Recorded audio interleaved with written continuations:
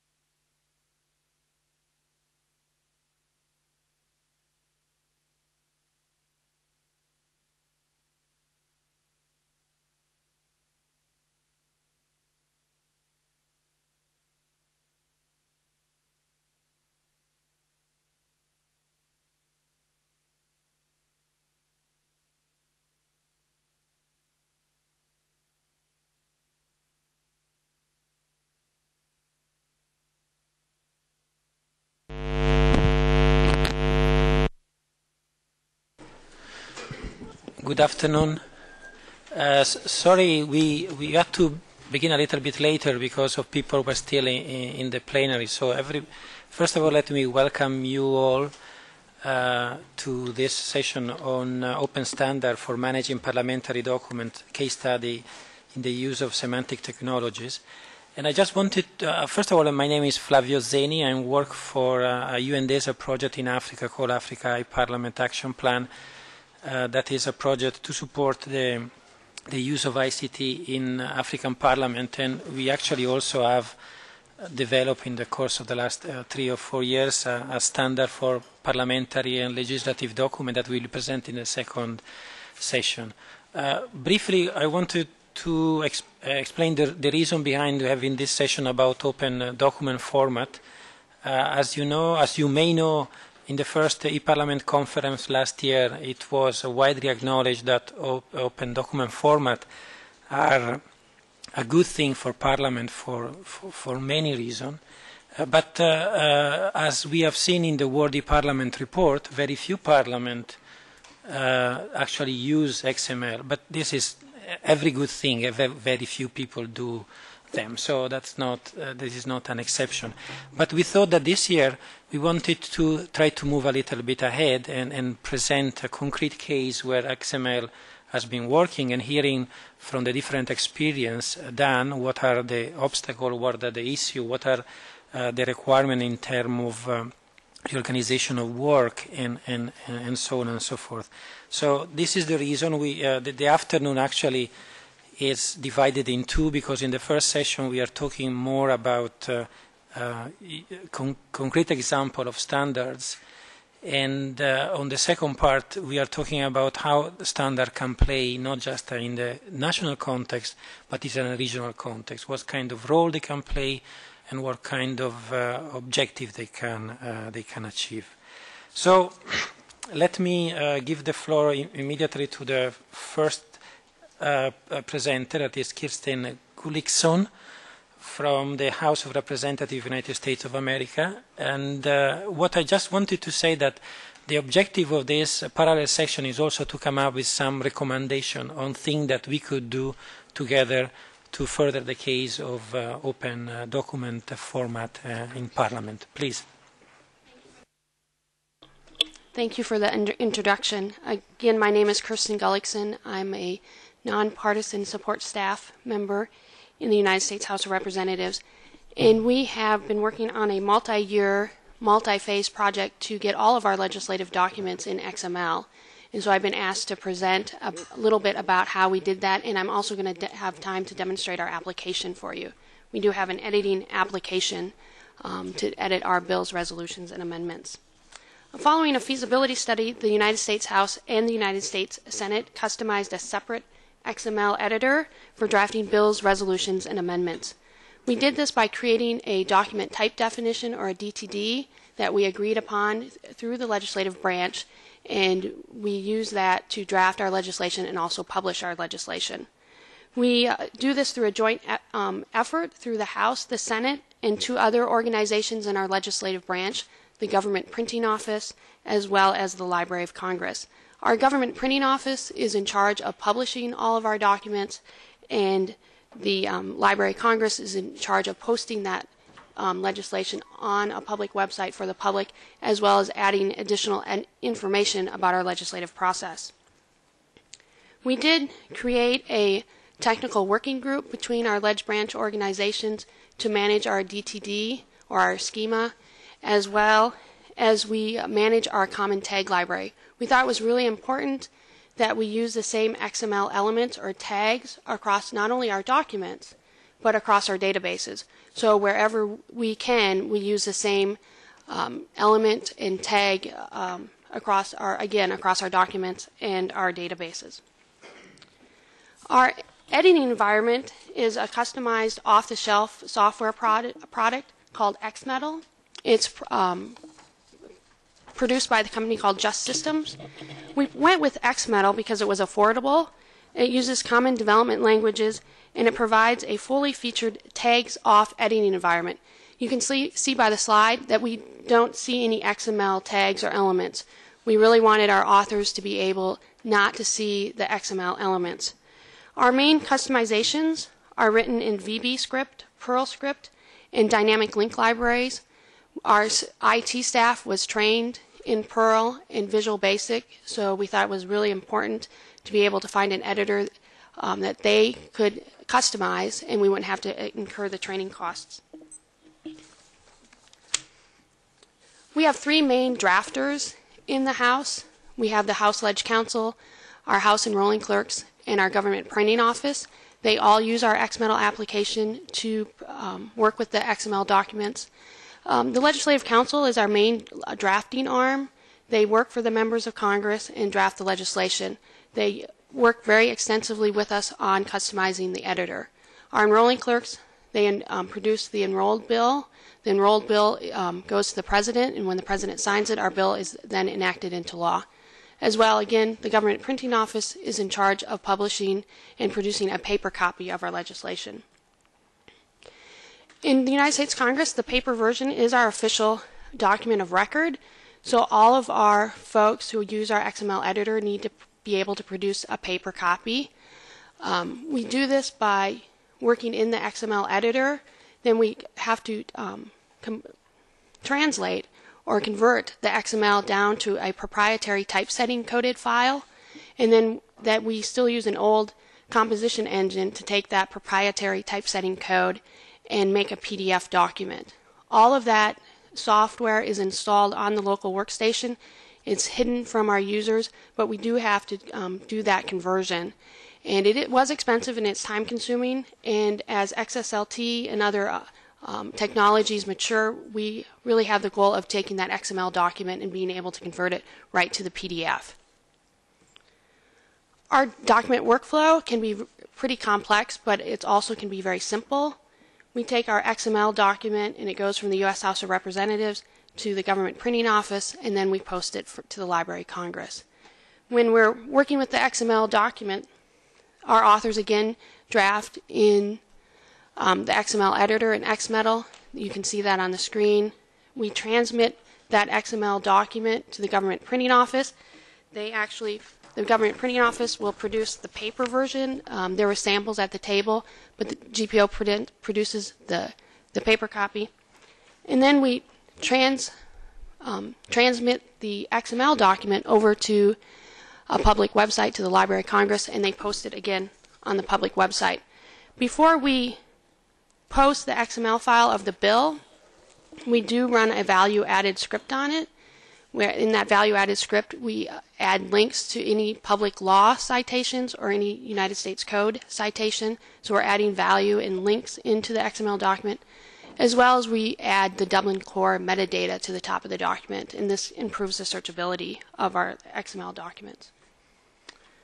The goals for drafting for us in XML, not only did we want to achieve our institutional goals of being able to produce documents in different formats and having the searchability that you get with using XML, but we really wanted to minimize our drafters' attention to the typesetting code. In their old editing application, they really had to learn typesetting or formatting codes or style codes. So we really wanted to let them focus on the legislation itself. We also wanted to provide a tags-off environment. We did not want to have to trade one set of codes for another set of codes, and we wanted to get them in a Windows environment. They were familiar with it, and so we wanted to reduce our training effort.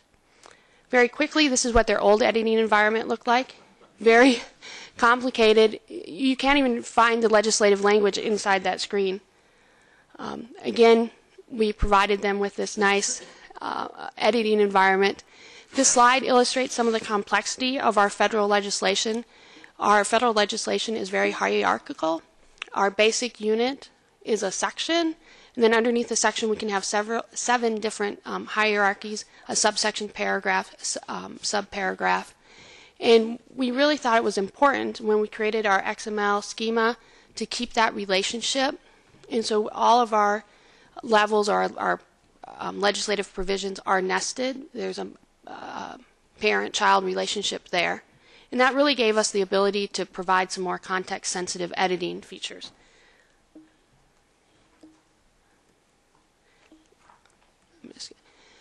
So our goal, again, was to really provide some smart editing or smart authoring and context-sensitive functions in the editor. And so some of those features are auto-renumbering, auto-regeneration of table of contents, and the ability to move our legislative structures around. So I'll quickly show you some of those features. This is what the XML environment looks like. The sample bill that you have in paper is here on XML.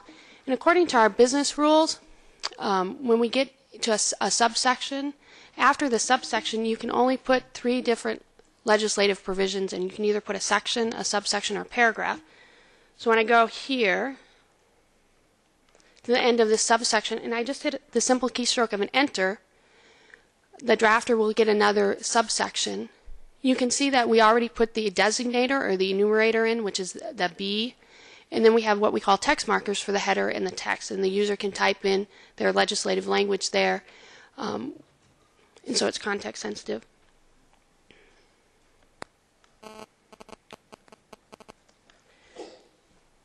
Down here we can do some lower levels. When you get to the end, it tells you can't go beyond that because it's beyond our scope of good drafting. But the editor knows that at the end of this subsection we can put in various numbers of levels. And so if the user can pick which one they want to go in, and they can insert a header. The other thing that we thought was really important, all of our legislation, all the legislative provisions can have headers in them, and our headers print out in different formats. Some of the headers print out in all cap, some of them print in cap and small cap, and so in order to alleviate the drafters having to know all of those typesetting rules, we just ask them to type in normal sentence casing. And so our print engine knows that our section heads are print in all cap, our subsection headers print in cap and small cap, and so that really prevents us from having to train or for having the drafters to memorize that.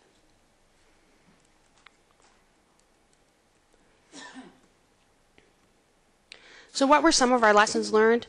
We learned that you can use XML to actually draft your legislation.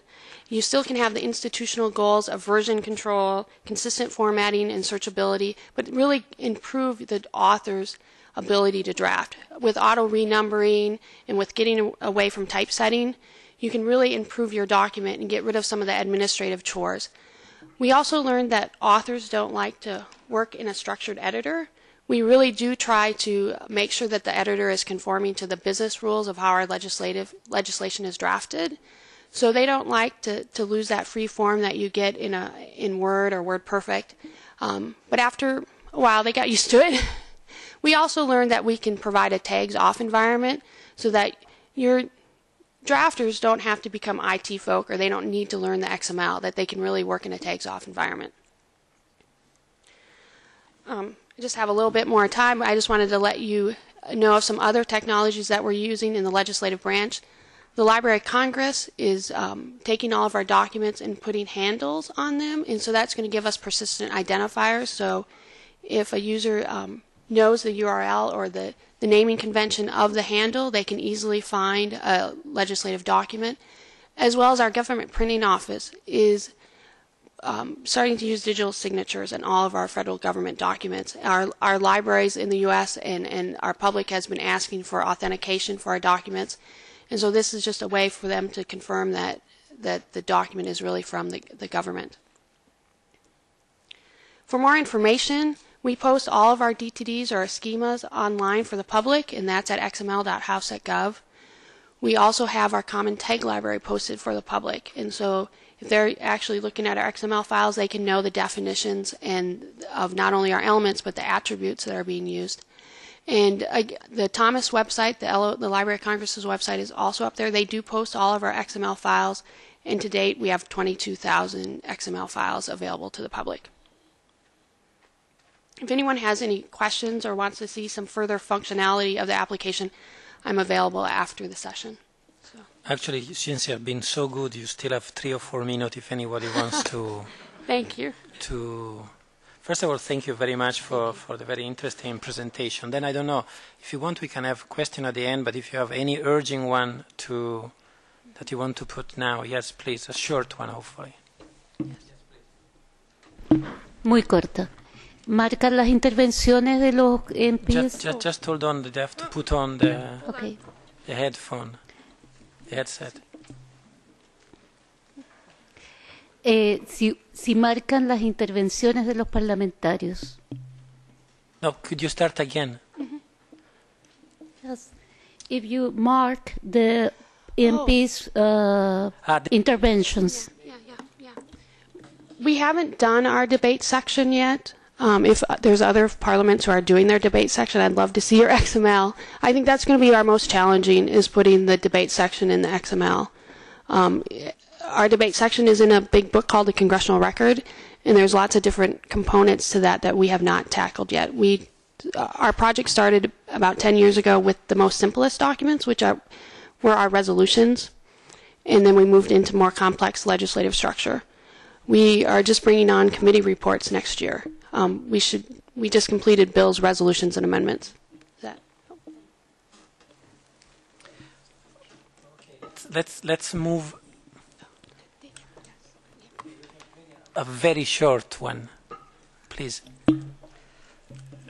If it's a comment, we do it at the end. No, it's a question.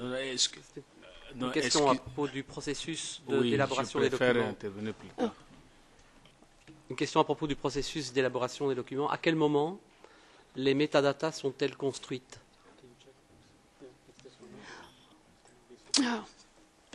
The metadata is created at 2 points. Our drafters can actually create the metadata if they know the name of the sponsor or the member who's actually drafting it. Sometimes they draft the legislation and they don't actually know who's going to sponsor it.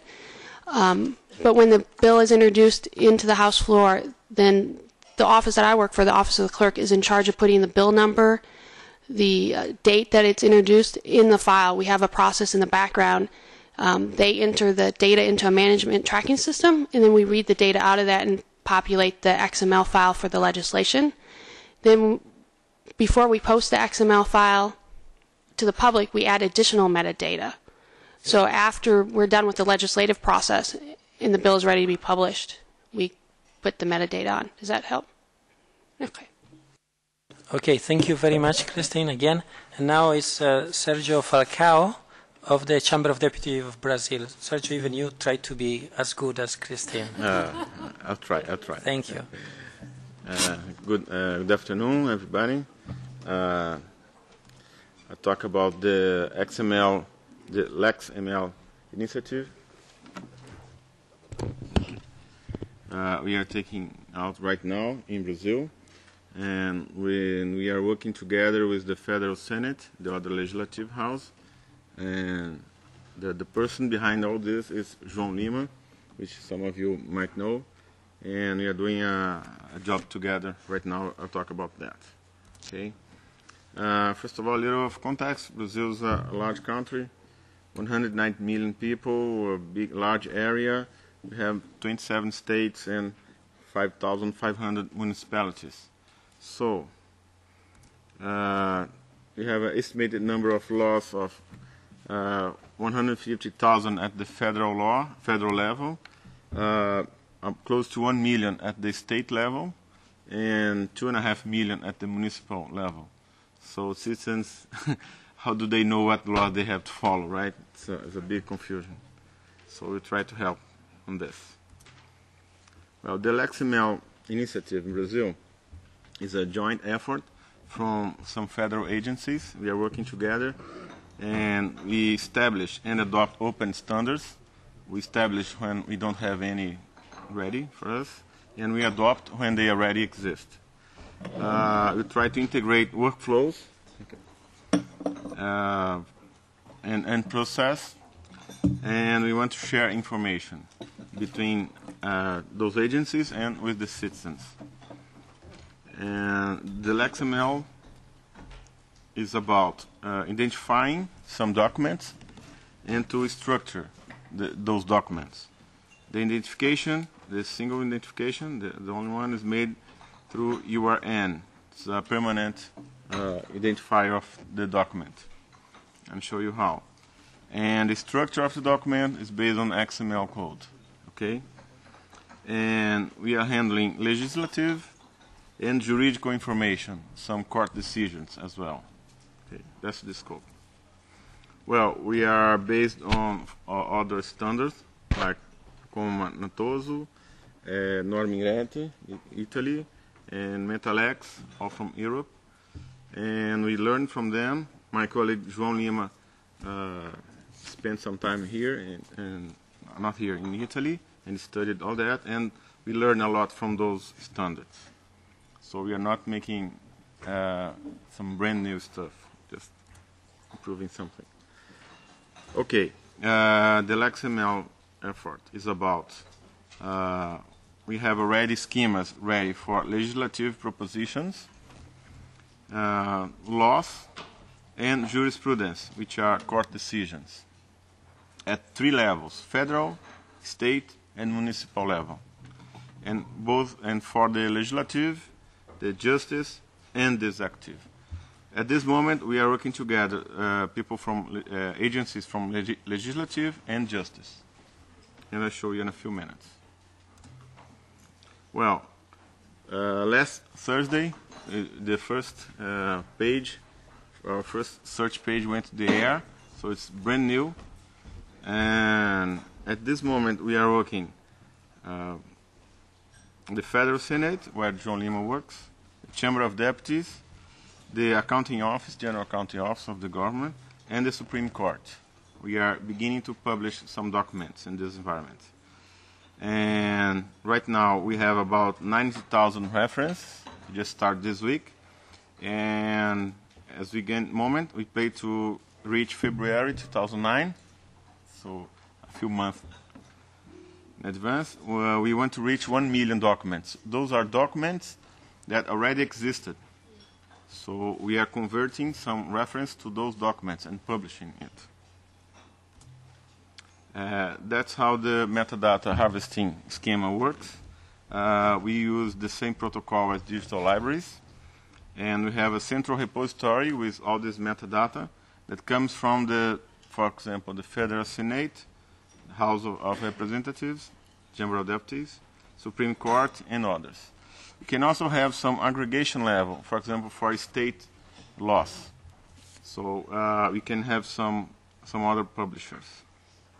And it's very important that, for example, in Chamber of Deputies, we can have, for example, 3 areas that publish information. For example, one for the laws, and we identify the area which publishes and the person with his email and telephone number. So if you have doubts about the information that's published, you can send an email, for example, and ask for some more information. And so we identify all the areas and the people responsible in those areas for the information that is published.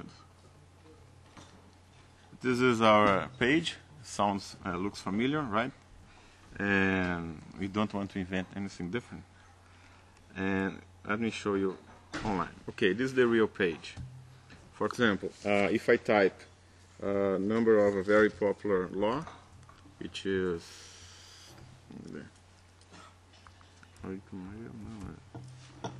this is the law about procurement in government, so it's very used. When I search, here I have this is the search result page. We have some facets here. For example, this is the federal. It's about Brazil. All the references are in the federal level. We could have municipal and state level also. And we have legislative propositions that want to change that law somehow. And we also have the law itself. And we can search by year, for example, also. So you can change the criteria for the search as you look for the results. Here, the first reference is the law itself. Here, the reference to the law. Here we have a small summary, and this is the permanent link to it. So anyone who uses the syntax can have a permanent link to it. Let's look at this. I'll click here. Just a moment. Let's come back here. Here we have other reference. For example, we have here a proposition that's on the Senate that wants to change this law. So the user, the citizen, can see the law itself and the propositions that want to change that law that are not yet ready. And you can also see some court decisions that were based on this law. So you can see the law before, during, and the interpretation of the law. Okay. Okay, I want to see the text of this law. Here I have a more complete reference, and I know the law is available both on Chamber and on the Federal Senate. Okay, and I know it's HTML. Could be a PDF, for example, could be in other formats, right? So the citizen, the searcher know which format it's in. And when I click, now I open, so those are all based on metadata information. Now I'm going to our website in Camera. So I read the primary document right now. Here I have our page with this law. I have some more information, and I have the real text and the original one that was published. Let's see it. I have all the reference, all the what happened. If I open here, and finally, okay, this is a file with the complete text of the law, with all the format, everything. So in the second phase, this is working with the reference part of the program. After that, we work on the XML schemas to have the full document on XML, right? So we don't depend on these proprietary formats. So here is hopefully a happy citizen looking and reading what he has to obey, right? This is the full text. So that's what I want to show you. We just began last Thursday, as I said, with this search engine, and we hope to reach 1 million reference in February. And after that, we have the full contents. We begin to translate into XML, okay, with cross references. And this initiative is very good to locate, to search, and to visualize the documents, but also to long-term preservation, because we are using open standards. We don't depend on any closed formats. And we have a permanent link to information. That's very important for digital information, have permanent link. So we can have cross-reference, and they all work together in many years from now. We don't depend on physical address of the document. And also the XML, which is a text format, simple text, is very good for preservation also. We are just thinking to beginning to study how to package the XML into a PDF-A format, which is a ISO standard for long-term preservation, with digital signature, and also with a timestamp packaged in a single PDF file. But that's for next year. Thank you very much.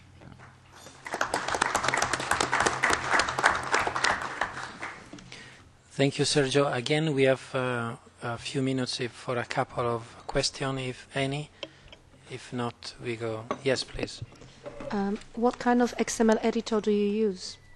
Sorry, what? The XML editor. Are the authors using an XML editor to produce the documents? No, as I said, we just handled the reference part of it at the moment. The documents are unchanged.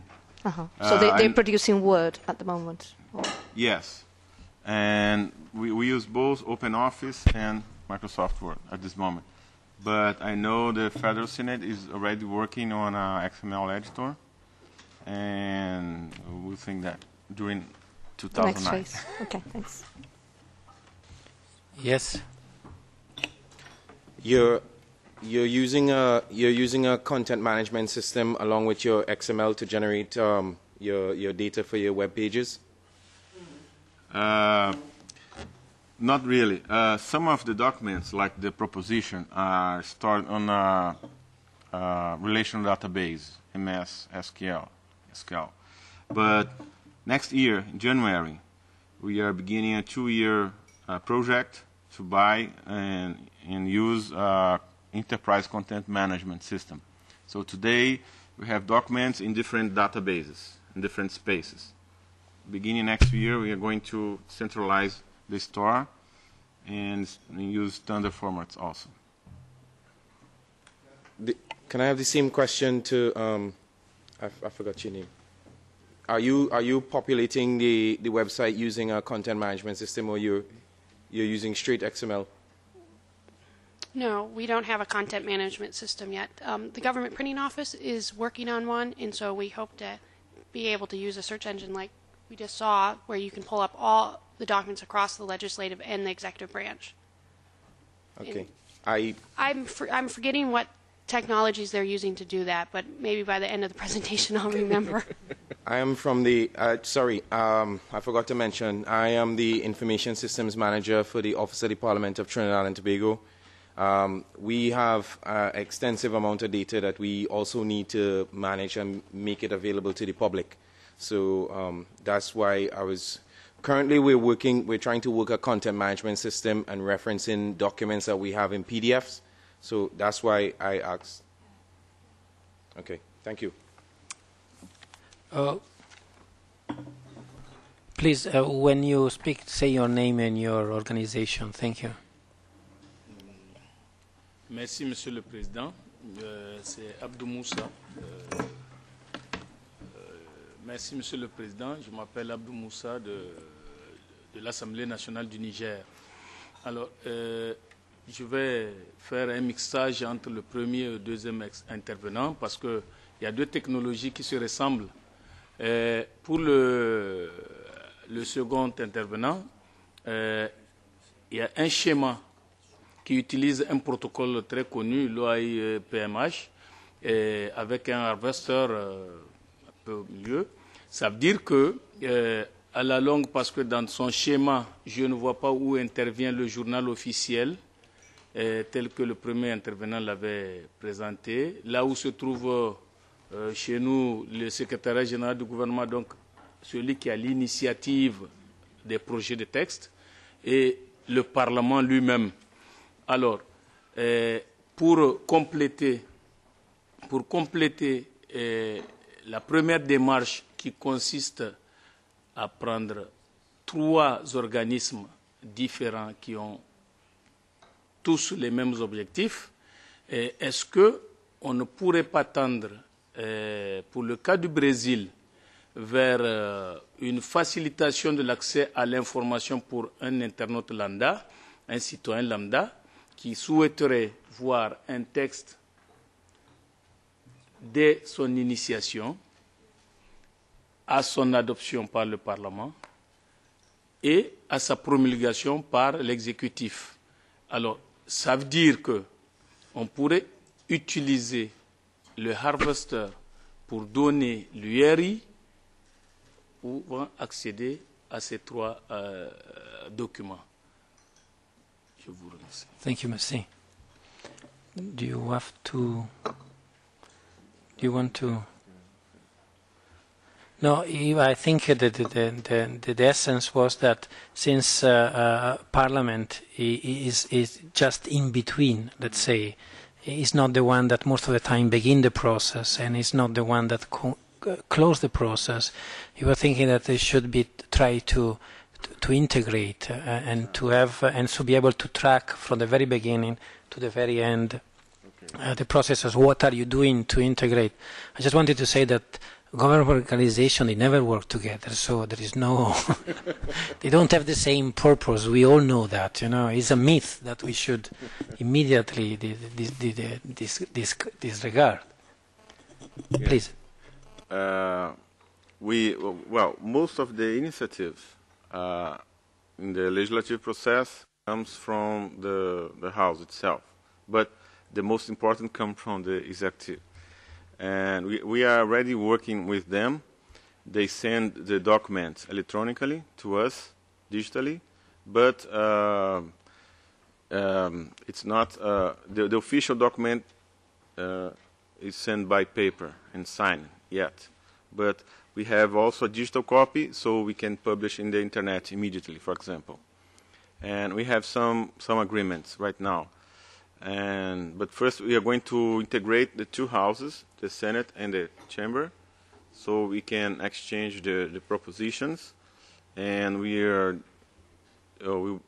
do this beginning next year also with XML standard. So we are working together on that. Okay.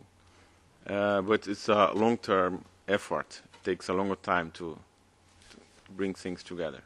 But we want to do, in the end, we want to reach a situation where all the life cycle of the document is digital, only digital, with digital signature and based on open standards. Okay. Unless, Kristen, you wanted to add something briefly? No. Okay. Thank you very much, Sergio. And now is the turn of Richard, that is from Parliament of United Kingdom. I don't know if you are House of Representatives. I go and... I'll explain that while you're getting the summary. Good afternoon, everybody. I'm Richard Ware from PICT, which is the joint department of both Houses of Parliament in the United Kingdom, created just 3 years ago. And my job in PICT is to be Director of Programmes and Projects. So what I'm going to try to give you is more of an overview of a number of different project areas and the strategy that lies behind them and some of the obstacles we've faced. There is a longer version of the presentation, which I understand will be published on the website, and I have a few copies here, which has more technical detail in it. So the slides today are just the summary, really, of the strategy. I think we can almost take it for granted that open standards is the right direction to go in. We've all been saying that for many years. I myself wrote a report on the subject more than 5 years ago for the British Parliament, and it said then what we say now, which is that open standards are the way forward for publication for all the good reasons that they facilitate the exchange of documents both within the institution and between institutions. They improve the possibility of searching the documents. They enable all the different forms of dissemination, including, very importantly now, web dissemination, which is quite different from the traditional printed document dissemination. They're more efficient, and they can, as a colleague has already mentioned, they can support digital preservation. So we all know it's the right direction, and yet we haven't made very much progress. And looking at the World e-Parliament report, the United Kingdom is one of the parliaments which has made a lot of progress in publishing its documents. We have a great deal of information, a very topical information on the website, but very little of it uses truly open standards. So I just wanted to pause for a moment on some of the reasons for that. Why has it taken us so long? And the main reason is that our processes are still very much geared to print publication. And this is deeply embedded, I think, in the parliamentary culture, if you like, in the parliamentary psychology of printed documents, which means that even where we have used XML, we've used XML mainly to do the old-fashioned job of typesetting in a slightly smarter way. So we've used XML to say when it should be bold and when it should be italics and when it's set in from the margin, but we haven't used it with the full capability of semantic content. Parliaments are quite risk-averse, so they don't like to take a leap in the dark. And the technology has felt quite immature until quite recently. So there's been a reluctance to do things very differently. We feel that in the British Parliament we have that opportunity now because for the first time with the creation of PICT we have a single organisation which is thinking about the use of ICT to originate, to manage, to search, to disseminate our documents. Previously, this was the work of many different departments, so it's an opportunity to bring things together. And we're trying to persuade all of our colleagues across both Houses of Parliament to take an overview, to see the benefits of doing this as a joined-up programme. And the benefits are that we can get that seamless flow of information from one system to another system. with standards which are interoperable, and then with the commonality of standards which allows us to publish to the world.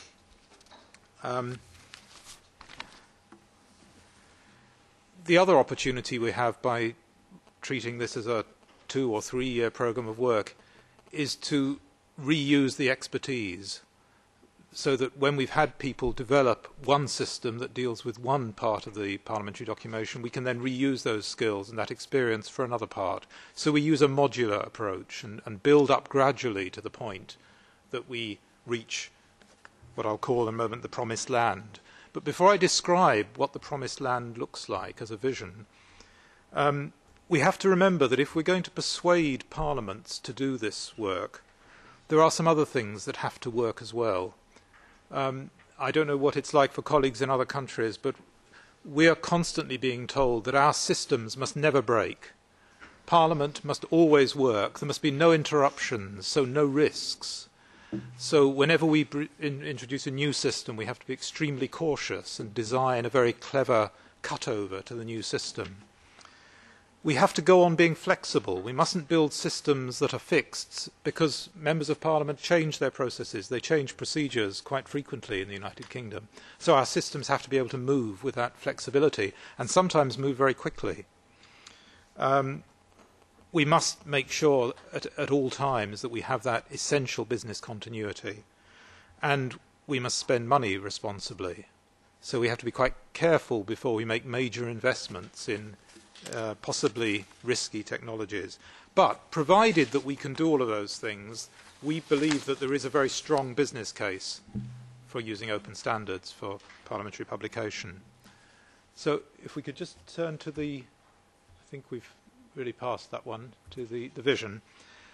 I mentioned XML. We've all talked about XML. XML has to be at the heart of the vision. And the beauty of it is that it's so versatile. We can use it in so many different ways to label, to tag our information, whether it's structured information or unstructured, whether it's in documents, databases, or data repositories. And we have to focus on the content rather than the format. We were very preoccupied with the format in the past. So, yes, it's XML with XML query as the language we use to interrogate the databases. We build towards a service-oriented architecture. We're entirely committed to W3C standards. We are committed to eventually publishing all of our XML in a repository or set of repositories. And we wish to create reusable XML at the earliest possible point in the process. And we will follow international open standards wherever we can, and importantly encourage the people we work with to do the same. And colleagues have already talked about the fact that governments have a major stake in the production of legislation. That's certainly the case in the United Kingdom. So at the moment, we don't have an opportunity yet to do this work with bills. We will need to work harder with our colleagues in government to get a project going jointly with them on that subject. So we can't do it all in one go, and I said before our strategy is to do it in a modular way, a little bit at a time. We have now got a route map and a strategy, and as part of that activity we have now set up an enterprise architecture board, which means that every time there is a new project in this field, it has to submit its proposals to the Enterprise Architecture Board and explain which standards it's going to use. And they must be the open standards, at least on a strategic basis. Sometimes we have to allow for a tactical, short-term solution. We may not be able to achieve that. So we sometimes give a dispensation, but it's a time-limited dispensation. Our aim is to follow the standards entirely. There's an issue we still have to resolve, which I'd be interested to hear other colleagues' views on, as to whether, as part of the strategy, we should have one repository, ultimately, for all our XML. At the moment, we're gradually building a number of different databases which are interoperable and which can all be queried by XML query, potentially. So that's an architecture decision that we still have to make. Where do we start with this? One of our most promising projects is the one on the screen at the moment. It's called Votes and Proceedings. I have to explain in the quaint terminology of the British Parliament, this is not actually a document about voting or voting lists. It's a document which describes the formal decisions of the House of Commons. So in some ways it's the most important document of all. It's produced every day that the House sits. And just at this very moment we are bringing into being a new tool to write that document using XMetal. It sounds quite similar to what Kirsten has just described. It's a writing tool which embeds XML at the point of origination. And it goes live next week with the state opening of Parliament. So wish us luck, please. We hope it works.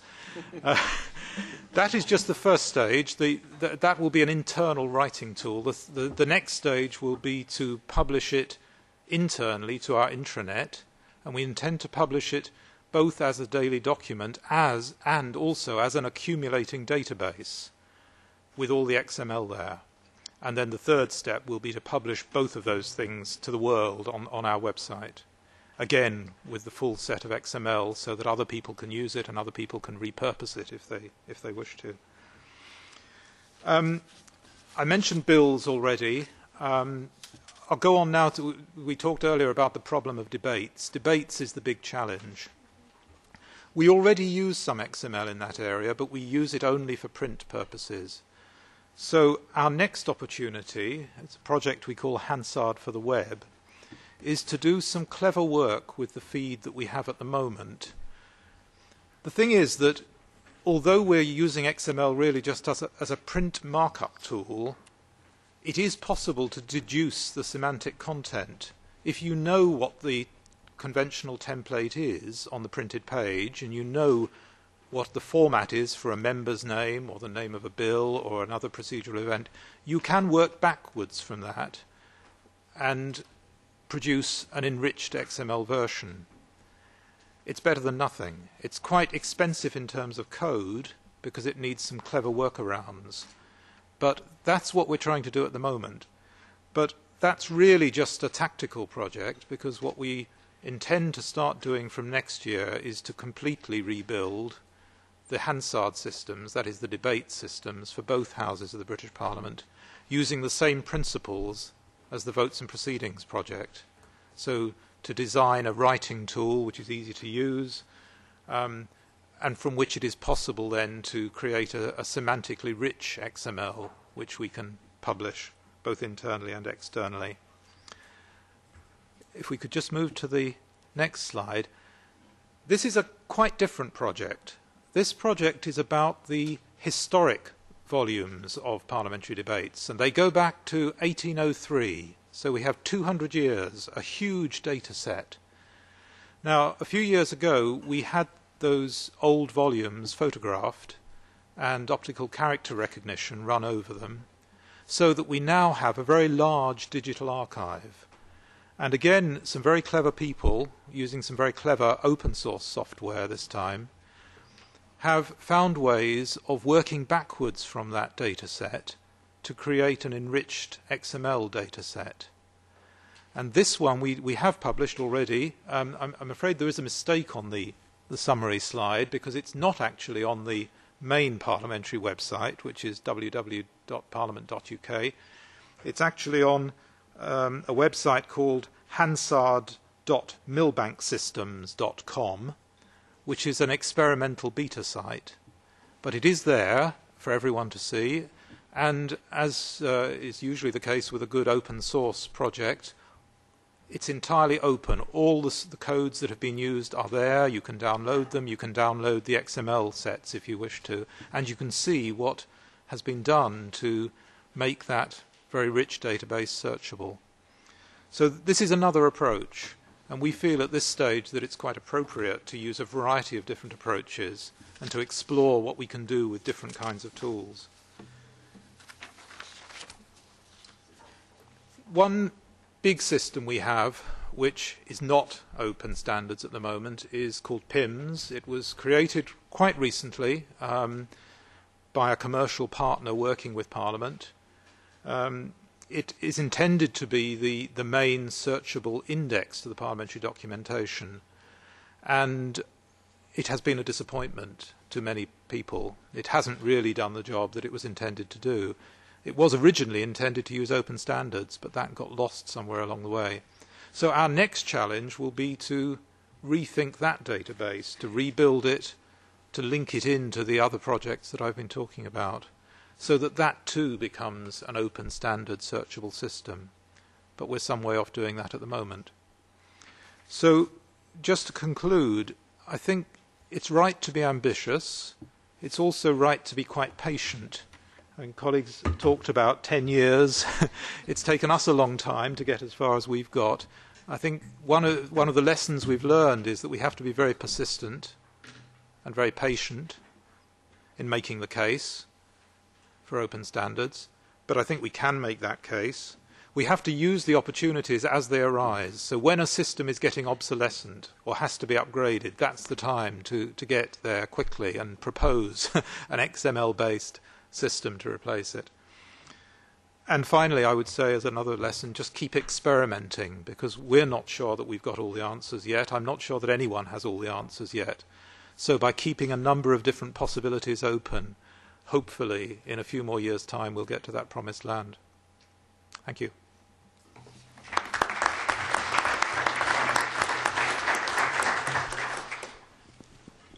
So again, if there is a couple of questions, a very quick question. Okay.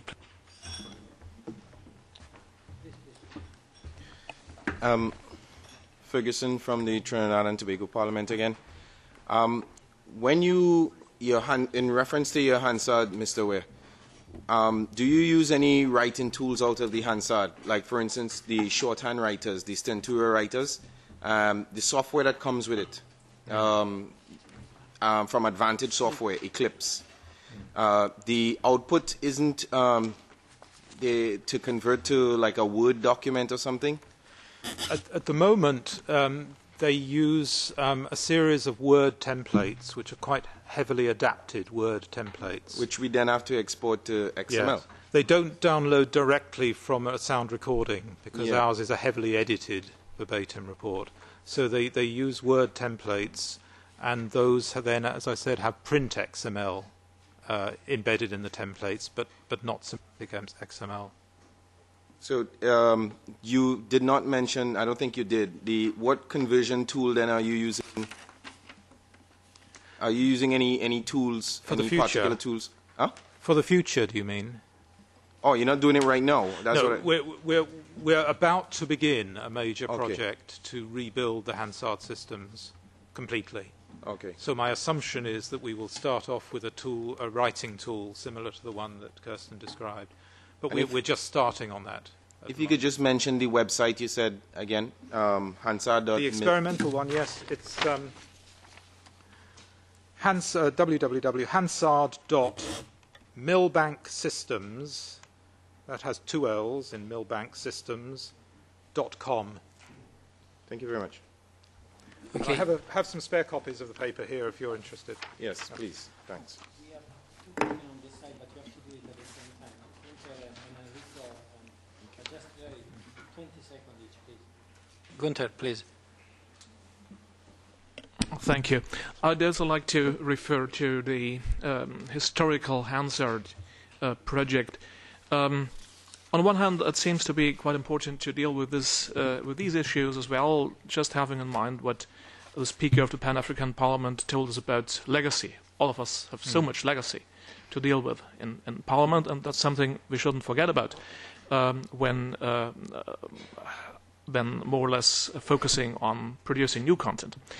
So at the same time, in the Austrian Parliament, we are preparing a project that would try to automatically structure this legacy content in XML. We try to use tools that would enable us to add tagging, XML tagging to scanned and then OCR read historical stenographic records, as we call the Hansard. So that's why I would like to learn more about your project. In what way you intend to add structure to the content that you are digitizing?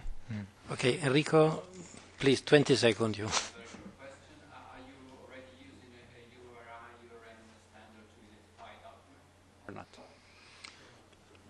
If I take the first question first, the best answer is to go to the website, and I can give you further details of the people who've created it. As an open source website, it has a Google group, it has discussion groups, and everyone is very welcome to join in those discussions. So I can give you further details if you wish. And I'm sorry, I didn't quite understand whether we use a standard system of URLs for. I was wondering if you are using a URI/URN standard to identify documents, together with the adoption of XML. I would have to refer that question to my colleagues, I'm afraid. It's too much detail for me. As in the Brazilian experience, they have used URN standards to identify documents. So I was. Okay, thank you very much. Sorry, there was another intervention, but there is going to be a space for the debate later on. Now I give the floor to Choi Jin Ho, more or less. Sorry, I apologize, for a presentation from the Republic of Korea National Assembly. Thank you. Good afternoon. I will briefly introduce our e-Parliament system to you, and if you have any semantic technological question, Mr. Hong is an engineer, software engineer in charge of it, could answer your questions. I would like to begin my presentation with the background of our e-Parliament, why we came up with such an idea, and then provide you with more information on the digital plenary chamber and the information system of the Korean National Assembly.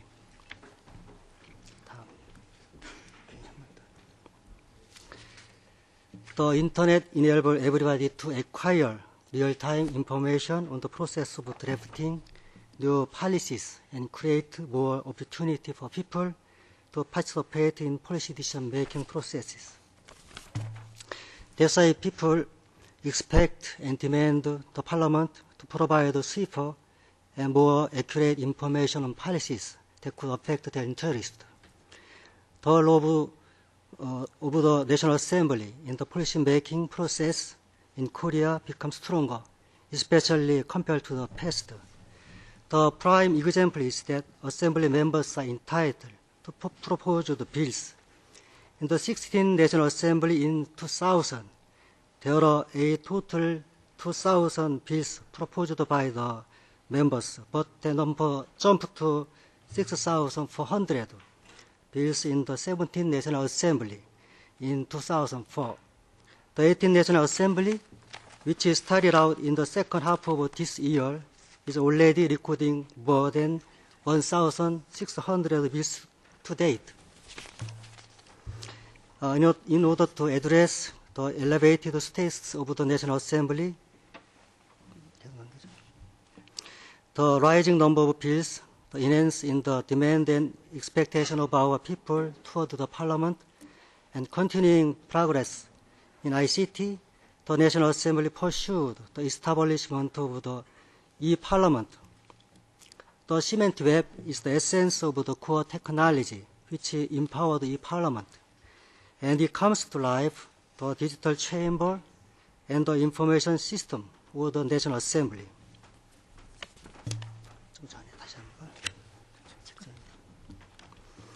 I would like to begin with the introduction of the digital plenary chambers, which was created to facilitate parliamentary proceedings. We installed a computer terminal for each of the 299 members of the Assembly in the plenary chamber. By using this computer terminal, Assembly members can search real-time information on bills and budget proposals and participate in electronic voting. The result of the votes are immediately displayed in the electronic board at the front of the chamber and stored in the database. The personal terminals installed in each member's seat operate a programs that use semantic technology. For this system, the Korean National Assembly uses UCI, Universal and Ubiquitous Content Identifier, and URN, universal resource names. UCI has been applied to all information necessary for the deliberation of bills, such as bills, meeting minutes, and deliberation of bills, information for such administration inspection, budget and settlement of account. This helps us to systematically manage all of our data and timely provide the necessary information during proceedings.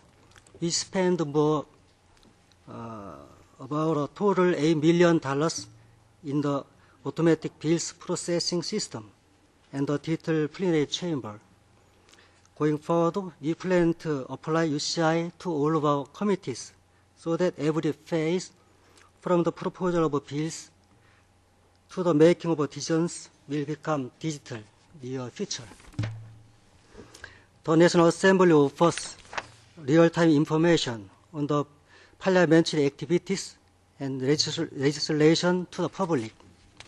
The information system is also based on semantic web technology, and it cost around $3.5 million to build for 5 years. The information system has 5 systems. The legislative knowledge and information system is a systematic collection of current laws and ordinances, all cases of the Supreme Court, and bill examination data. To this end, we also conclude a cooperation agreement with the Supreme Court to share information. With this system in place, people no longer have to visit several organizations and portals to acquire information on laws and cases. The minutes system and the bill information system refer to the database all meeting minutes and bills since the Constitution's Assembly of 1948.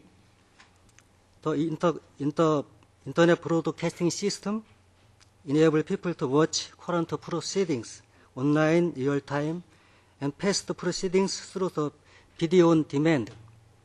Plenary session and standing committee meetings are broadcast live through 22 channels, and previous programs organized by the speakers and agenda item can be accessed by VOD. The videos of parliamentary meetings continue to draw more attention from the public, reaching more than 1 million hits in August this year. This is a 50% increase compared to the same period last year. The integrated search system for legislative content is the service that enables people to search all of the above information and videos by one simple click. To create this environment, we apply to UCI based on XML on all legal information, minutes, bills, and meeting videos, thereby building a user-friendly metadata repository. For instance, the words law in legal system, item in minutes and meeting videos, and bill information have different meanings, but are common in that they are subject to discuss at the National Assembly. Such pieces of information are connected by the fact that they are subject to deliberation and then managed as a bundle of related information. Now I will briefly walk you through the integrated search system for legislative content. This is the main screen.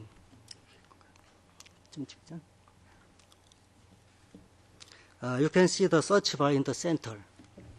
I have input the keyword comprehensive real estate holding tax in the bar. Upon click enter, the bills, minutes and meeting videos on the process leading up to the enactment of the comprehensive real estate holding tax law are displayed. By clicking on the tag folder on the upper right-hand corner of the main screen, you will see a list of most popular related bills on the left and a list of the related knowledge on the right. the most popular keywords are highlighted to assist your query. Furthermore, the National Assembly concluded a cooperation agreement with the Korean #1 portal engine Naver so that users can also access our information system through the portal services. This resulted in a remarkable surge in the number of visits to our information system from 5,000 a day to 20,000 a day. The system we have installed at the National Assembly don't utilize the full potential of the cement web technology, but we are proud that they hold true to the spirit of the cement web, which is striving for user convenience. I have given you a simple explanation on how the Korean National Assembly uses ICT and the semantic technology to increase internal efficiency and build an information system for the people. And we are the first public organization to utilize and apply this technology in Korea. We consider the level of the semantic web technology applied to our National Assembly to be on around the first or fifth stage, out of a total 10 stages. So we know that we need to make more effort in order to build the most desirable system. As you may know well, the current semantic technology applied to the web is not perfect. Some even say that this is only the beginning, and there are both optimistic and skeptical views on the future of this technology. Nevertheless, we believe that our focus on improving users' convenience in searching information online is in the right direction, and we are confident that we will be able to achieve further improving through technological innovations. We therefore will not stop here. We continue to develop the system in step with the advance made in semantic technology. I also believe that the exchange of experience and views between countries is very important in the establishment of e-Parliament. This brings me to the end of my presentation. Thank you for your attention. Thank you very much for your interesting presentation. If there is any question related to the presentation that you want to ask now, or since we are a little bit behind schedule, thank you very much. And I don't see anybody asking a question at the moment. It's too good for us, I think, you know. It's poor English ability. No, in the sense the system is extremely good and extremely powerful that you probably scared all of us, actually. And so now I give the floor to Jan McDonald of the House of Commons in Canada for the last presentation of this section. Then we will try to wrap up quickly to move to the next.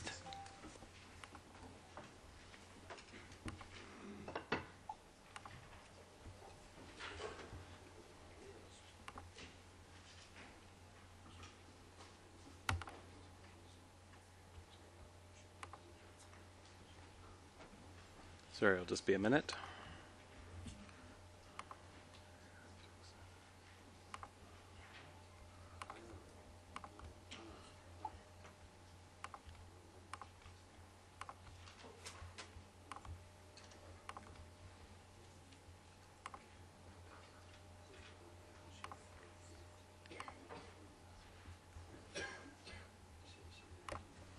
Okay, thank you everyone for bearing with me. Thanks to the organizers for organizing the conference today and tomorrow.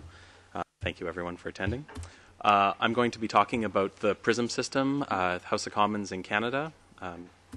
I'm not sure why some of the text isn't there, but that's okay. I'm going to talk a little bit about what the PRISM system is. I'm going to do an overview of PRISM, basically just sort of give two examples or two case studies, if you will, One being as Richard mentioned, the votes and proceedings, how we do our journals, as well as how we do our Hansard. But I will talk a little bit about all of the different publications that we prepare using the PRISM system. PRISM, it's an integrated application to manage the information and publish the core business documents of the House of Commons in Canada, including the journals, the votes and proceedings, the order and notice paper, which is the agenda of the House, status of House business, which is essentially a summary of all the bills and motions, as well as the Hansard, and those are the ones related to the plenary sessions or the main chamber.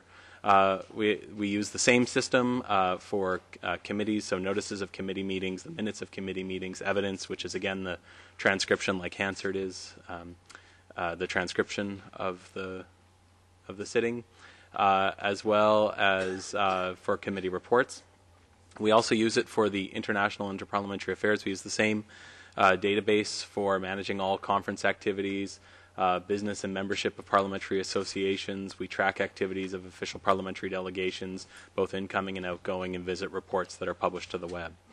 And finally, we also talk about, support the authoring, publishing, and interchange of bills with our partners, including the Department of Justice, therefore with the executive. Contrary to what was said earlier, it took a long time, but we have an interchange system. An exception from the rule, yes. We both, the House of Commons and the Senate in Canada, our upper house, we both have initiatives from parliamentarians, legislative initiatives from parliamentarians, and those are prepared by the respective houses. But the executive also prepares a great deal in terms of the number of pages, the bulk of the legislation. Not in terms of the bulk of the bills, in fact, but we all share a common DTD, and even though we have different authoring systems, we share a common DTD for that. I'm not going to talk much about bills, though. I'm going to spend my time talking about the journals, i.e. the minutes of the House of Commons, as well as Hansard. But before I get there, I was just going to talk a little bit about what moved us to develop this system.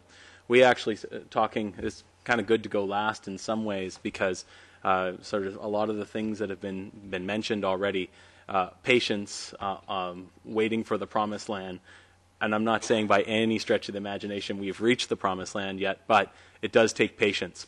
And we started this PRISM project in 1999, and it had been a long time coming even at that. And we had two principal reasons for starting the project back in 1999. The first one was that we had systems that were really were nearing the end of their life cycle, and we had little choice. We really did have to invest and go in a new direction. We could have just simply revitalized those tools using new hardware. In some cases, it was the hardware that was no longer supported. But it also gave us the opportunity to start getting ready to be able to respond to future requests from parliamentarians, from the public, from the staff even as well. Of course, our focus is on parliamentarians. So the current context of PRISM is that the application now has more than 900 users. We have over 65 modules. It varies from classic record keeping, simple records stored in a database, to sophisticated workflow management. And it uses a large mixture of technologies, including SQL Server, XML, etc. One of the things that's really, I think it's worth mentioning, is that the complexity of the system, and of course this is saying nothing when you're at the European Parliament where 23 languages are used, but in Canada we use both languages, English and French, as authoritative languages for everything that we do. Everything needs to be done bilingually, and so that doesn't just make the project a little bit more, it doesn't just double the complexity of the project, it actually makes it far more complex as soon as you're dealing with more than one language. And I can imagine that it gets more complicated with even more languages. But so the first example I'm going to talk about is the journals, which are the minutes of the House of Commons. And what we're going to see is how, what we do is we record every entry in a database as an event. And each event is categorized with an event type, with parameters that can be set by the user, can be adjusted by the user. And the combination of the events and the event types are used to calculate the appropriate entries, and creates the system itself creates the tagged XML fragments. This is really important, going back to some of the earlier comments. We wanted to isolate the users as much as possible from the day-to-day dealing with the XML. I'm originally, before I started on the project back in 1999, was actually one of the people who wrote the journals, and we wrote them in Word, but the system, we sent off the documents at the end of the night, and somebody completely deconstructed them and put them onto a mainframe, and I mean, it was quite an elaborate process, and there was people working through the night to be able to produce them for the next morning. And what we were really trying to aim for was a system where we didn't have to have that complexity, but we would still be able to deliver those products as quickly as we had before. This may be very difficult to see on the screen, but I'll essentially give a little overview. There's the mouse. So essentially what a user would do is they would just click to create a new event, and they would select an event type. So in this case, it's a decision made. So we're just recording the fact that something happened with a particular motion. The user would go and choose the motion that the House had agreed to or rejected. And then they would be able to fill in any of these various tags, either by checking a checkbox or by choosing a date from a calendar sort of thing, pursuant to order made on a specific date. The decision result, if it was agreed to, if it was defeated, if it was tied, then you could give an explanation. And if there's any other detail, such as the decision method, if it was by unanimous consent, if it had been agreed to automatically sort of thing. Then the user would save this event and they would click generate, and if they clicked the view item button, what they would see is this screen here. And this is just a simple text view of what the entry was, the entry that was automatically generated by the system with the tags intact. And in fact, if you went to the bottom, this is, if you would go to the bottom here and click on ABC, click on tags view, you would be able to see this little fragment of text as it was generated by the system with some of the tags on. And so this is a very, very simple example, but I'll show you a more complicated. I chose a simple example on purpose, but I'll show you a more complicated one in just a moment. So this is the tool that the people who would be working on the journals or the minutes of the House would use. And in fact, and I'll come back to this in just a moment, but this is a list of all the events that are interventions. So every time a member gets up to speak in the House, we record that. And I'll show you how that's done when I give a demonstration of how the Hansard or the verbatim is done. But just to mention now that we have that list of events, if I can find the mouse, on the left-hand side. And at the bottom on the left-hand side, you can actually see the verbatim text as well. In the middle, you would have the list of all of the journal's events or all the minuted events. And then on the right-hand side, you would see the actual text of one of those. And so if you're one of the users and you're working on the minutes for that particular day, after you've created it, if you need to make any modifications, you could simply go over, choose the particular item that you wanted in the middle here, where it's highlighted in yellow, right-click and say Edit XML, and you can see other things, the event details. If a member presents a petition, we have a specific module. You can link the minute entries to the Hansard entries or the verbatim entries. But when you click on that Edit XML, it actually brings up another, it's another tags view, and we're using XMetal as our XML authoring tool as well, same as others as well. Again, this is a very simple example of some of the XML that we have. This is actually a more interesting one, which I don't know if it'll be viewable here, but I'll explain it and I can show you on the web after. It might be a little bit easier. But this is an example from the journals. The House resumed consideration of the motion of Mr. Watson, Essex. And it's hard to see on the screen here, and that's a little bit on purpose, but not necessarily for the purposes of this presentation. But Mr. Watson's name has a dotted line underneath it, and so does Mr. Van Kesteren underneath, has a dotted line under it. That's just indicating that those have got semantic tags around them. Those members are tagged. The member information is available in the database, and if you were to click on that, it would pop up a little box, a little bit like what we have in the middle of the screen right there, and it would allow you to choose from the various sources of information about that member of Parliament. Now, that's for members. We also have the same thing for documents. So for bills, if you click on Bill C305 or the title of the bill, it would bring up this particular box here, either the Legis Info, which is a web page that is prepared by our Library of Parliament, and they prepare a summary of each bill, and they bring a lot of rich information, including media clippings and stuff for the members. And so we link to that from the journals, as well as having a link directly to the text of the bill. So bill information actually brings you to the bill itself. The next example I'm going to show is how we do Hansard, which is the edited transcript of for the debates of the verbatim. So each time a member speaks, as I mentioned already, it's recorded as an intervention event. The digital audio was recorded and aligned with all of those events, and the transcriber then requests a unit of work and receives an outline of those events. And I'll show you that quickly now. So on the floor of the House, this is what our seating plan looks like. And it's divided by party. This is actually quite an old version of the seating plan now, but it's divided by parties with the different colors.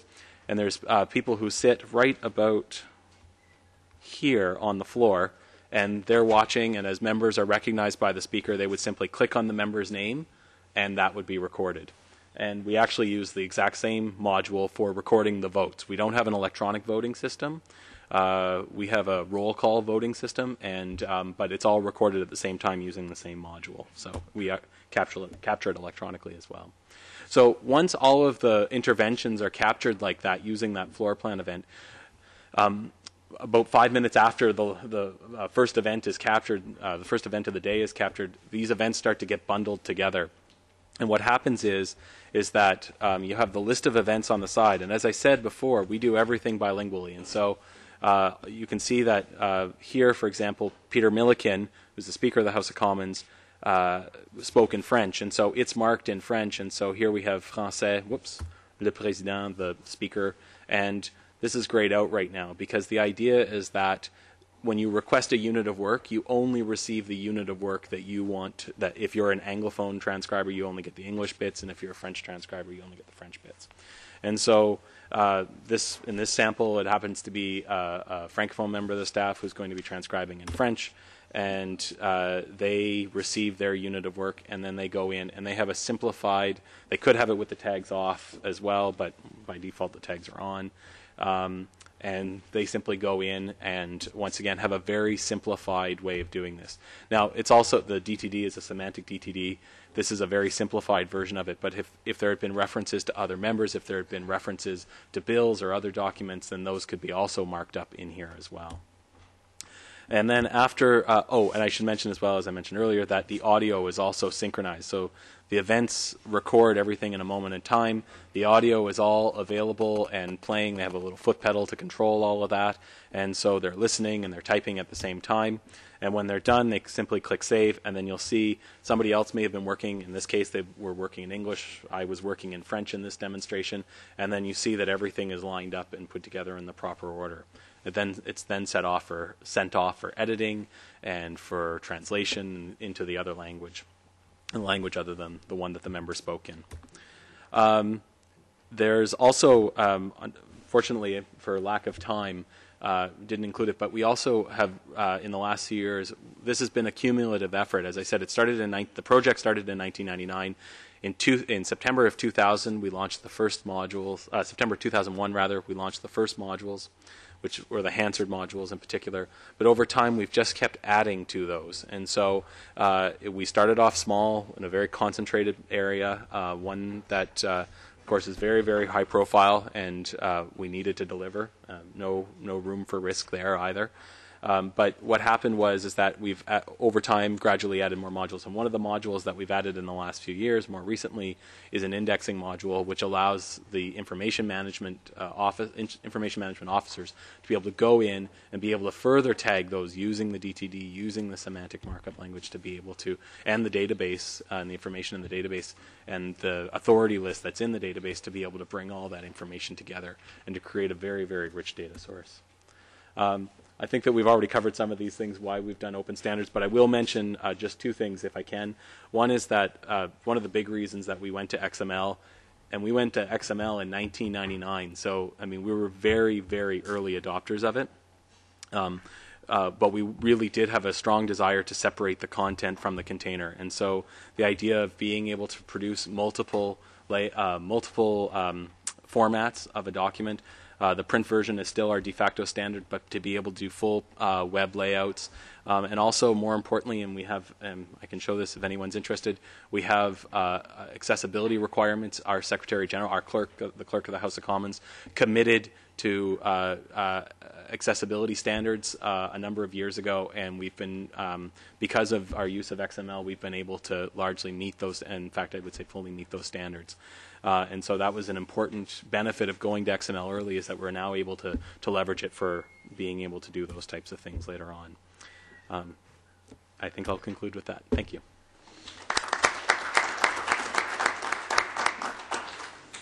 Now, I would suggest that if there is a couple of questions just for Jan's presentation, then I will do a 2-minute not authorized summary of the session, and then we can open again the floor for other 5 or 10 minutes to get some feedback more general, and then the speaker can feel free to answer. So if there is a couple of questions that for Jan presentation, or I move to the unauthorized summary.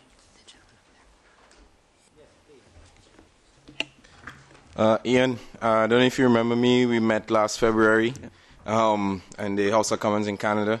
When you discussed PRISM with me last time, it was still a very big program with a team of people working on it. My question again this year is PRISM modular in any sense that could be exported to other parliaments, or is it still a number of different programs tied together for everything to work? It shares one common infrastructure, so all the applications plug into one shell for the most part. It's very integrated. It's also highly customized. That's the other thing. One thing that I should mention as well is I'm not a technical person. I was assigned to this ICT project at the beginning, but I'm actually on the business side. And so one of the important things that was done at the beginning of this project was bringing together both business and technical resources to be able to deliver quite a complex project. And so there was a lot of investment of not just technical skills, but business knowledge that went directly into the system. And as a result, it's a pretty highly customized application. So. Yes, please. Please say your name and... Yes, of course. Shafik Rachadi, député du Parlement marocain. Nous avons aussi l'occasion... Vous avez tellement contribué avec... En tous les cas, le Parlement du Québec, du Canada aussi, a vraiment contribué dans la mise en place du système informatique marocain. C'est-à-dire, moi, j'aimerais bien résumer une chose. Tous les intervenants ont utilisé 2 P, c'est-à-dire la patience et la persévérance. Et moi, j'ajouterais un 3e P. Est-ce qu'il y a vraiment une prudence, c'est-à-dire à prendre en considération en utilisant ces systèmes ou changement du système? Merci.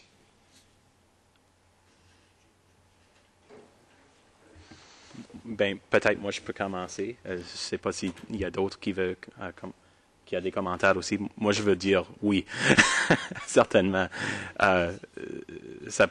C'est un processus qui prend assez longtemps pour le faire, pour développer un système comme n'importe quel système qu'on a vu aujourd'hui. Donc, je pense que la réponse est oui. Okay, just the last question for Jan, please, you.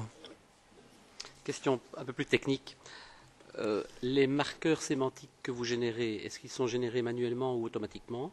Et éventuellement, est-ce que vous générez des marqueurs sémantiques à partir de la voix digitalisée?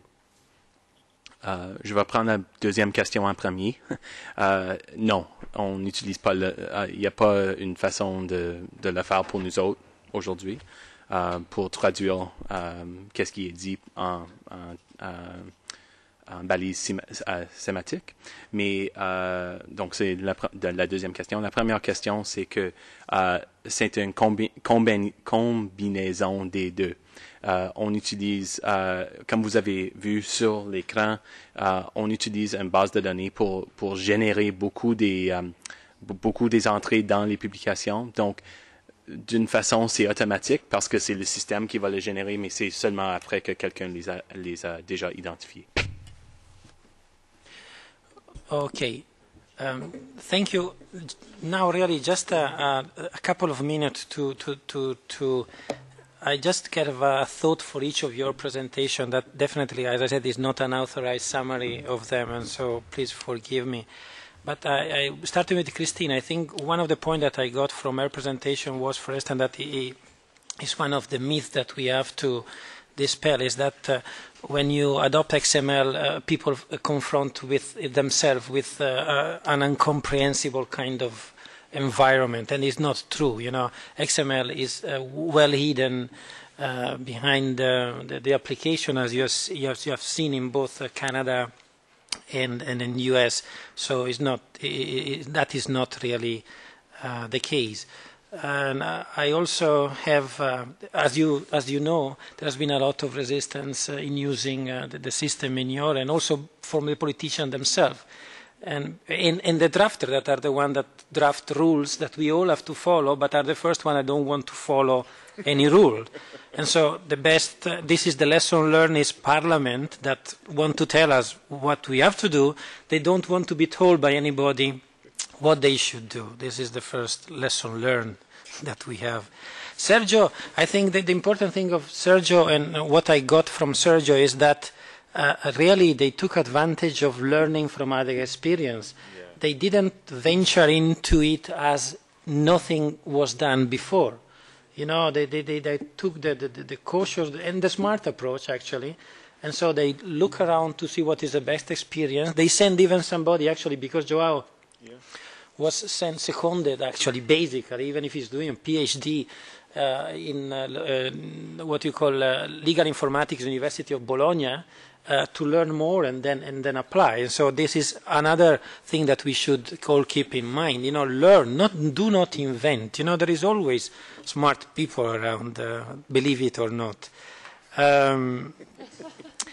Richard, I think that you also point out a way not to use XML. So not to use XML for a typographical setting, even if it's a quite useful experience, as you have just said, and it can lead to accessibility issue, and so it's worthwhile. But definitely, what characterizes XML is the semantic markup of the document. So that we should use.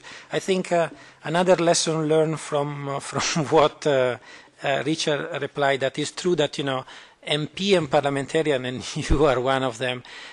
Sorry. They all ask for the perfection, you know, and nothing can break. But we all see that Parliament have broken many, many things in their own life. And so the lesson learned is Parliament asks for what they are not able to deliver, the perfect system. This is the second lesson learned. But it's true. We should accept the fact that, you know, even information system, you know, unless you don't take chance, you don't really can move ahead.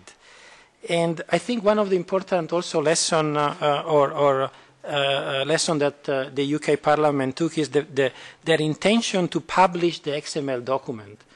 And that is very important, because that is a new frontier or open standard. Allow people to reuse your own information. As you know, I don't know how many of, but there is a site in UK called They Work For You that actually have been doing this, using the information published in HTML from the Parliament, tagging AG, and then providing a value service. Is a civil society organization that really provide very useful information. And Parliament has to move toward that, open up and be able and accept the fact that people will do smart things about, and may at times not so pleasant. The presentation of Choi, it was very interesting, I think, to see how an integrated system with, I don't think you are using yet XML, but you are using extensively metadata, can deliver. And then I imagine how powerful it could become once you move to the full XML. And I think it's really an interesting example of how, in a relatively short time, I'm saying, you come up with a system that is really comprehensive and really integrated. And Jana, I think that again you talk about the issue of isolating from the XML. That is really something that keep away the user from that, and so final user shouldn't be afraid and shouldn't use. There is no excuse for the final user to say no. It's going to be difficult or complicated. And I think that the other lesson that they say that it takes time is very much an important lesson that we all have to say. I just close my remarks saying that it really open standard, having open standard and not openly collaborating among parliament is like having a Ferrari and keep it in a garage. It doesn't make sense, because there is always to learn. And no matter how, I always say even that no matter how powerful is your parliament, you can always learn even from a small parliament, because there are something there that you can learn. And so I think that we should, yes, promote open standard, but we should really encourage, as you have done, for instance, publishing a more structured cooperation among all parliament. And now I don't know if we want to give the floor to ask some questions, and then I leave the presenter to respond to them. Please, madam. Aren't you? Yeah, please. Carmen Bartolome from the Translation Directorate in Parliament. I'm curious about, it's a question for the US, how did you convince the authors to migrate from Word into XML, and what kind, really go into detail, please. They're the strongest nation in the world, of course. They have a lot of arms. Well, it's really hard to convince attorneys to adopt anything, but we had a ledge counsel head of the office that was really understood the value of XML, and we really did take away some of the administrative chores for them, particularly in the renumbering. So what I showed you was just a little tiny bill. This is a tiny, tiny bill. We have bills that are 800, 1,000 pages, and a drafter might draft one title, another drafter the second title, and when they merge it together, that administrative chore of creating the table of contents and making sure all the provisions are numbered correctly and the internal cross-references are correct was really time-consuming. And as we heard, we have to be quick. The Speaker wants the legislation on the House floor. They might have an hour sometimes to make that 800-page document. And so we really made the tools to take away those administrative chores.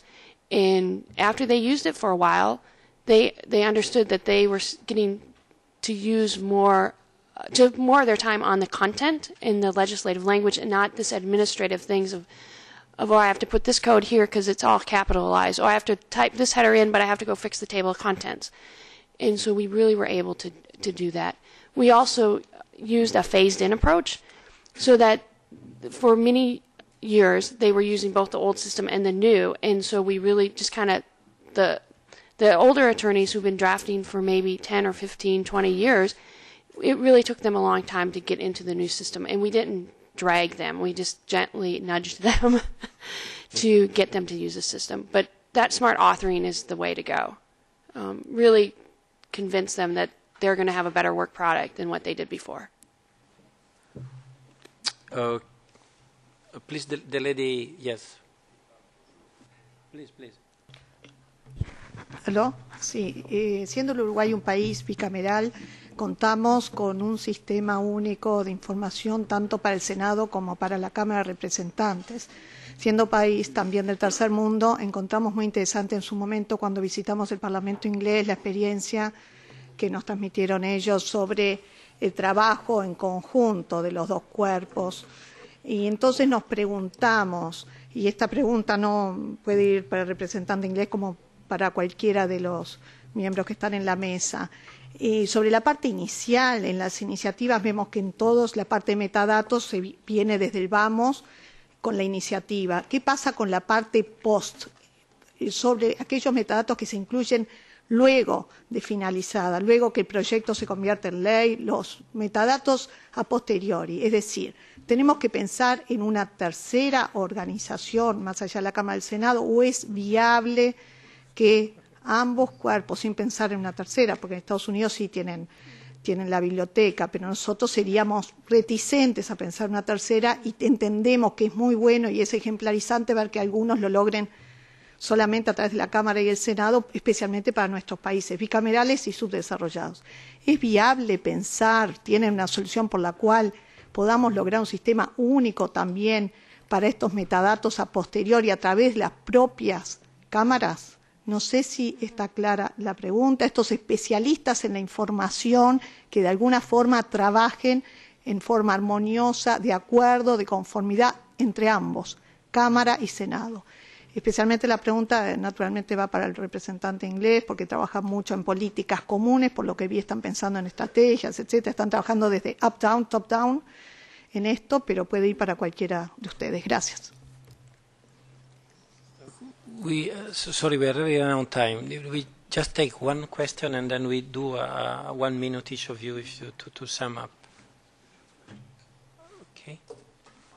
Do you want to? Yes, if you. So, well, on that specific question, sorry. In the United Kingdom, the software which is used to create bills and which is then used for the final text as acts is actually a tripartite system which is used by the Parliamentary Council who work for the government and also by the clerks of both houses. But the strongest partner in that consortium is the government. So if we're going to make some changes in that system, and what you indicate I think would be very logical, we really do need to bring the government with us. And that's something we're working on, but we haven't succeeded yet.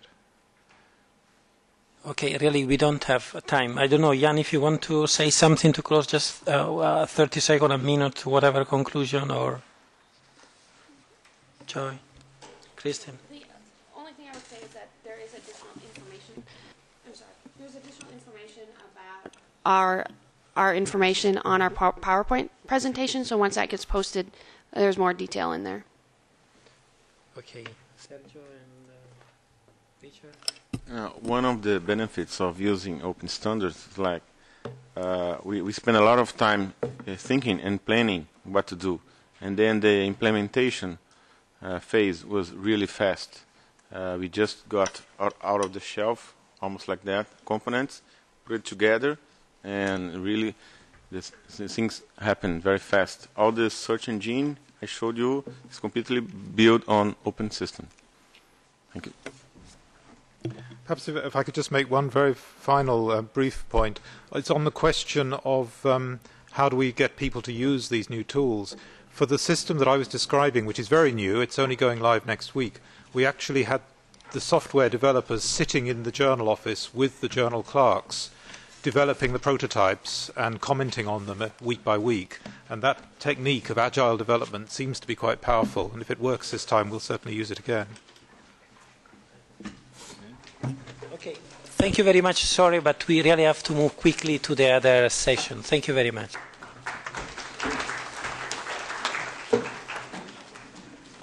Okay.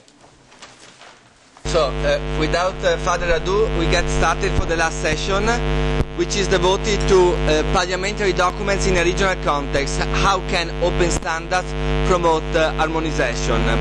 And we have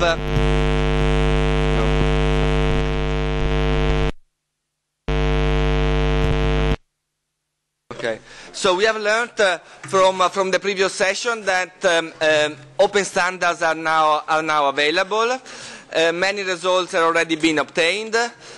Legislative standards are available at the national, supranational, regional level. We have also systems that enable.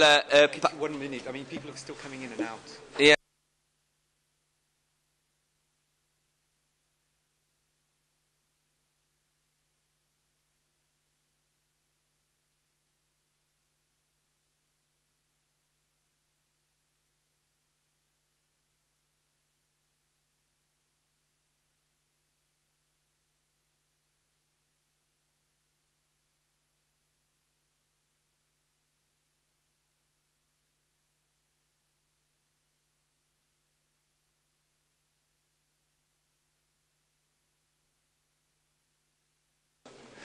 Okay, so I was saying that we have seen that legislative standards are available at the national, supranational, regional level, and we have also systems that enable parliaments to draft, manage, distribute documents compliant with standards.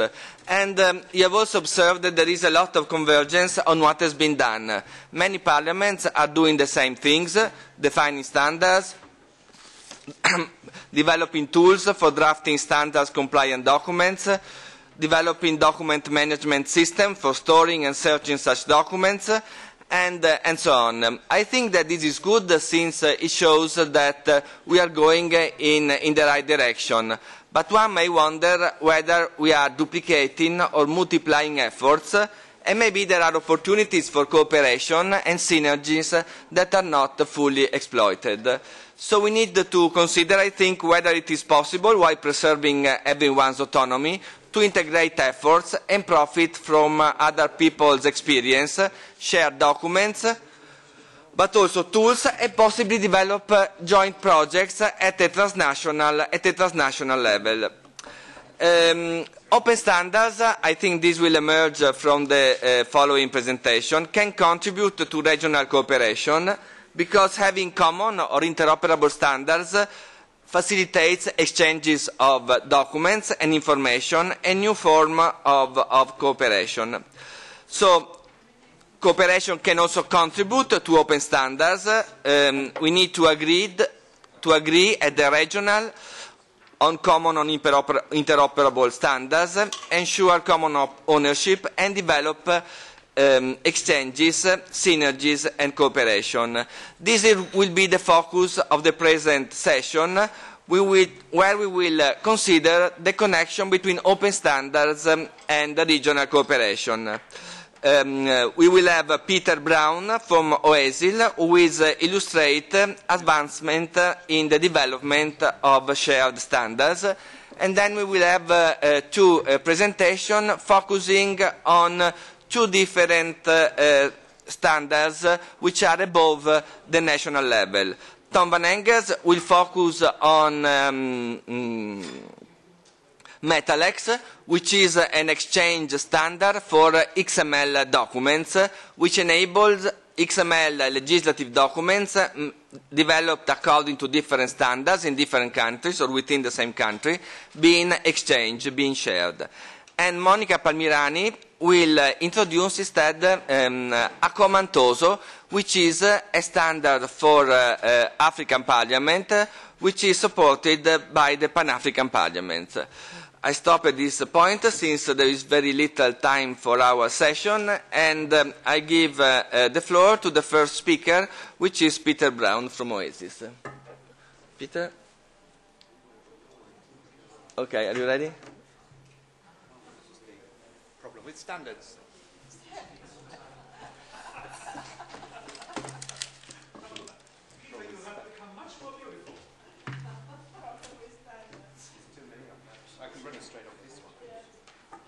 Non funziona, Monica?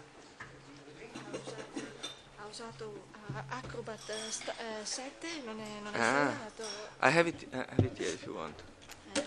The beauty of standards, of course, is there's so many of them, as we see now.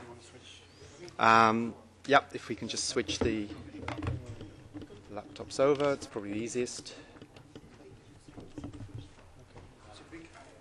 Assuming my one lets me in.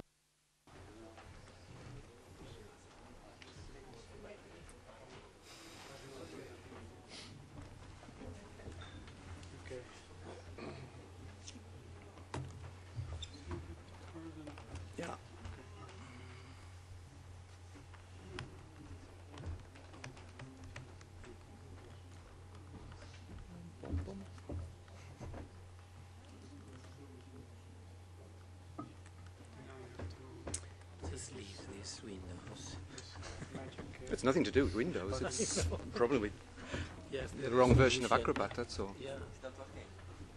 Yeah, it's coming. There we go. Standard problem. Yeah, they have software that is very old on that computer.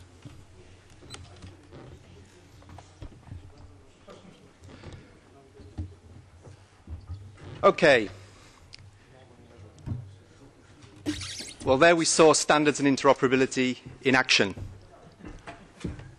Very literally, getting from what I finished as a presentation earlier today to getting that projected onto the screen, there's something like 27 different standards involved, both from the actual software used to generate the presentation right through to the dimensions and the projection quality on the screen here. The fact that I'm not able to use my presentation on one of the PCs was a problem because interoperability and standards are not the same thing. And that's something I want to look at a little bit. Anyway, with that slightly elegant way to get across the fact that we had a typical mess up in the changeover, what I want to talk about a little bit is my own experience. I mean, I have a background in the European Parliament working with data standards, worked with Flavio and others on the UNDESA project in Africa on Pan-African parliamentary capacity building over the last few years. And more recently, on unpaid leave, I've set up my own company, and I also work now as, or I'm elected member of the board of directors for OASIS, one of the larger open standards consortia in the world. What I want to look at is three questions: the why, the what, and the how of standards, and what that means in the regional context and of working with parliamentary documents and documentation systems. Why should we develop and use standards? We've heard and we've seen in the last session and from the earlier sessions in the conference already the